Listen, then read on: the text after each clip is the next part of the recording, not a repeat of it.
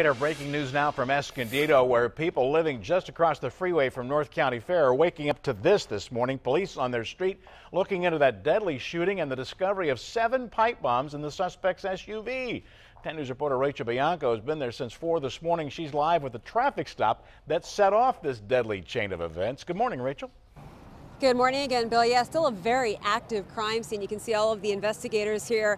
The suspect's body was just loaded into that white van there, and you can see where his SUV crashed into that concrete wall. The families on the other side of that wall, about 12 of them had to be evacuated. It was really a frightening night for them with the sound of gunfire and explosions. Now take a look at some video that we shot in just the last hour. Police have been out here all morning gathering evidence from the SUV. We counted more than 50 evidence markers here on the street.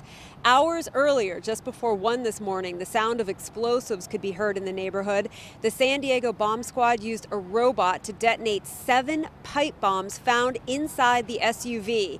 I have also learned in just the last 5 minutes that they found 2 shotguns inside the vehicle as well. Now, this all started in San Diego around 8 last night when undercover units tried to take the suspect into custody on a felony warrant. The guy took off, leading them on a chase that ended when he crashed here in the 3300 block of Del Lago Boulevard. Police say the guy got out of the SUV armed with a gun and an explosive device.